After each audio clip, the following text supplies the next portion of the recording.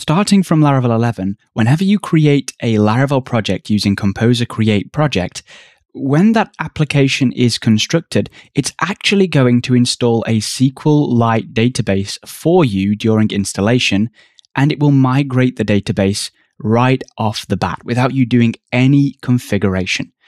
Of course, that's incredibly easy to change. All we have to do is go into the .env file in our project, and from there we can switch this to MySQL, uncomment these lines, and we're good to go. This only applies to the Composer command because if you use the Laravel new command, well, it's going to ask you which database connection you'd like to set up anyway. For me, this illustrates the entire ethos of Laravel 11.